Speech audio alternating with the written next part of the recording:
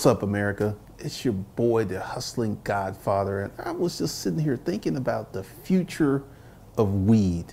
Now, I want you to hear me out because I think the die has been cast for virtually every state in very short, next 2 to 3 years, to fully legalize weed. And I'm going to talk about why I think this is going to happen and the driving economic forces that are going to spur the bud into a prominent landscape in the United States. All right, if this is the first time here, what I want you to do is go below and get 30 days to 2,500, enroll in your How to Start a Business course, and also get the Hustler's Mindset, Pimping Your Mind for Success.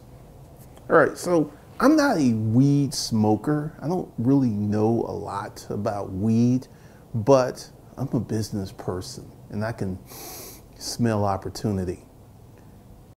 The states, the high unemployment, the recession that we're in, states are going to need money. Do you understand that with 40-something million people unemployed, the unemployment insurance funds are being drained like a V8 with the floor, with your foot to the floor? I mean, it's like, I wouldn't be surprised if some of these states' unemployment insurance funds were close to critical levels, like say a state like New York or say a state like California. And the states are going to need money, the federal government's going to need money, individuals are going to need money. And I feel that this sets the table for people to get what they want, because a lot of people want legalized weed. And even though weed is legalized in, I think, Washington, California, and Colorado, people are still going to jail for selling weed outside of the system. And what I think is going to happen, because this is something that no one's really talking about, no one's really looking at right now, but let's just go ahead and consider a few possibilities. If the Democrats win the Senate, I think this is on. This is clearly on. And we're going to have people lighting up across America because it's going to be legal. All of this weed legislation, hemp law, hemp oil, weed, all of these things have been kind of stalled by, conservative members of the population.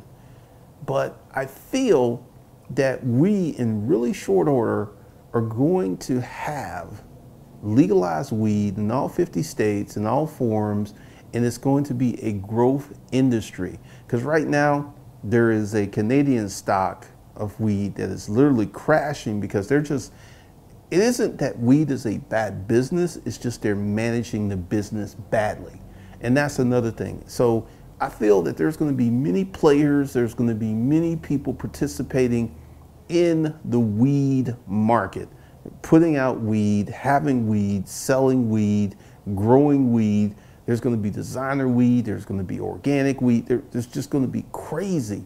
And I feel that once this dam breaks, I feel that this is going to open the doors for other pharmaceuticals. Because if you didn't know, cocaine used to be perfectly legal in America at one time, and then people's like, oh, that's bad stuff. Then there was the prohibition against alcohol, and then that disappeared. And I feel that this wall is going to disappear because these states, they're going to need money. They're going to need a lot of money. And what's going to happen is they're going to start selling weed and they're going to tax it to the bejesus, pretty much like cigarettes are taxed. And people will pay that tax to light it up. People will pay that tax to have edibles. And one of the things is, I might get in the weed business.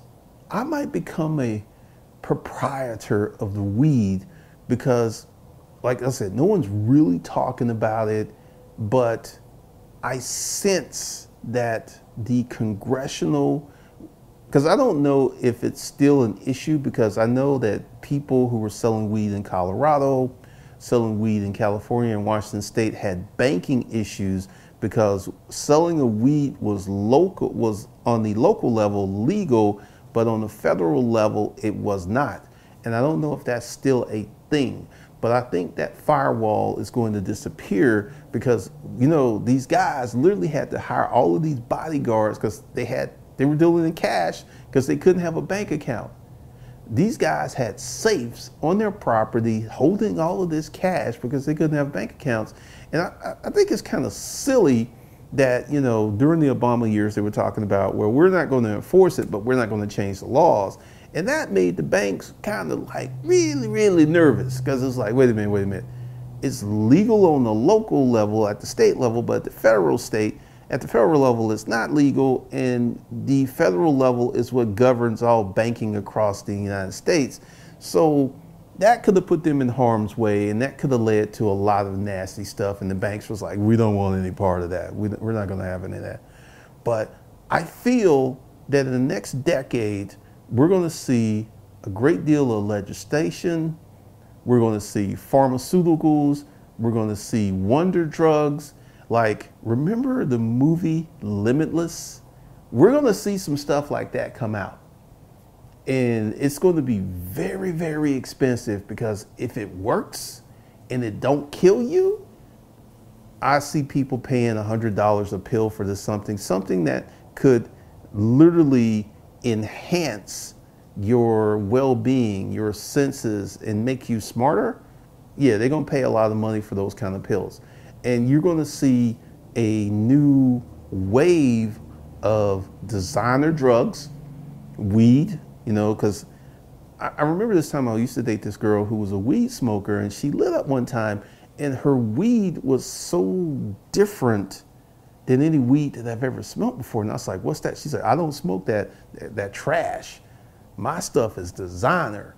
And it was very fragrant. So you're going to see a whole new era of weed. You're going to see designer drugs. And this is going to be a result of this pandemic, because necessity is the mother of invention. And all of these states, I'm telling you, I feel that this is going to happen because right now, you know, there's posturing, you know, got what Mitt Romney marching with the protesters. Trump wants to send out the National Guard, and no one's really thinking about this. And it's kind of like the guy who invented the technology for you to touch your phone. This was something that happened, I believe, in 1989. He was an Asian dude, and they literally said that this technology was going to revolutionize everything because it enabled you to touch your phone and for the phone to conduct your finger into action. And, you know, he did all that. And the guy's a billionaire. And we're going to see a wholesale of crazy stuff that's about to come because, you know, I've been giving you the bad news. I've been giving you the news about the joke that, you know, unemployment's 13.3%. It's time to talk about some good news.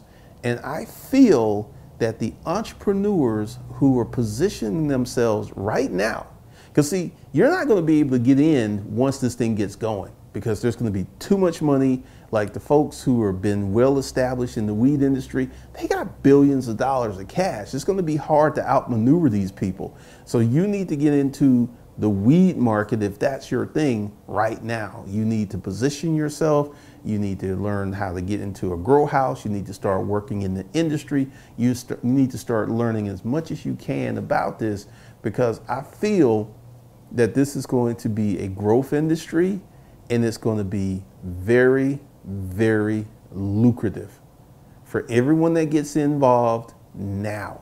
You cannot wait until it's like booming because at that point it's going to be too late.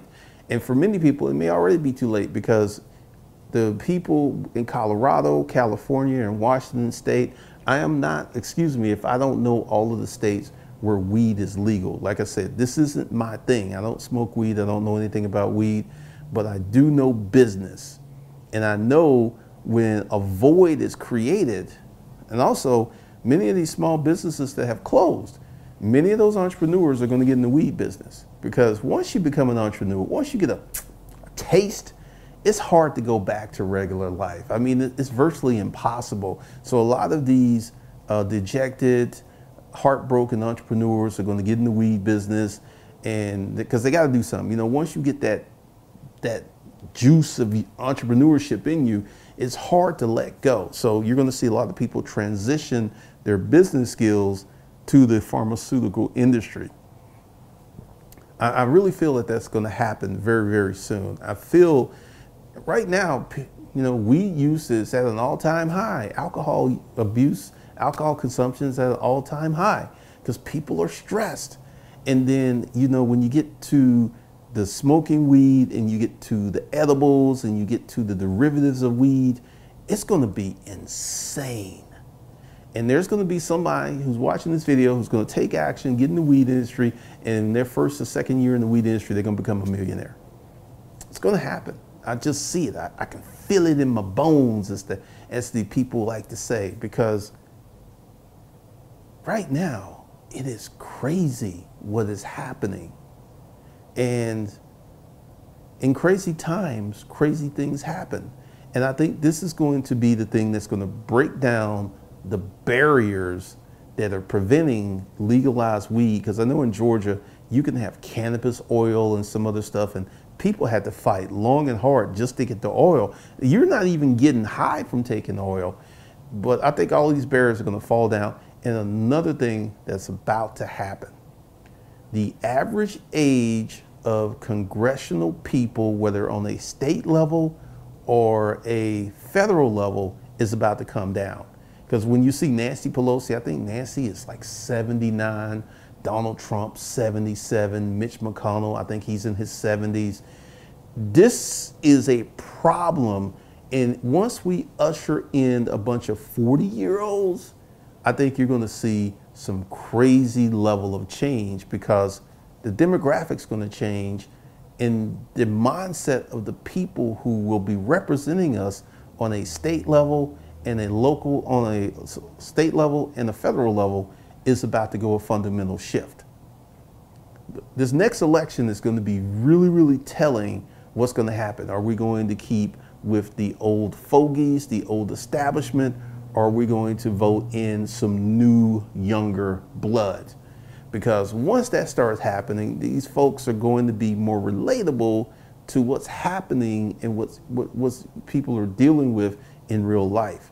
And I feel that when we have that movement, when we have that situation, when we have people who get in office who understand what the average man or woman, because there's a fundamental disconnect. Mitt Romney's almost a billionaire, and Donald Trump is a billionaire, and there is Steve Mnuchin, the Secretary of Treasury, he's worth like $400 million.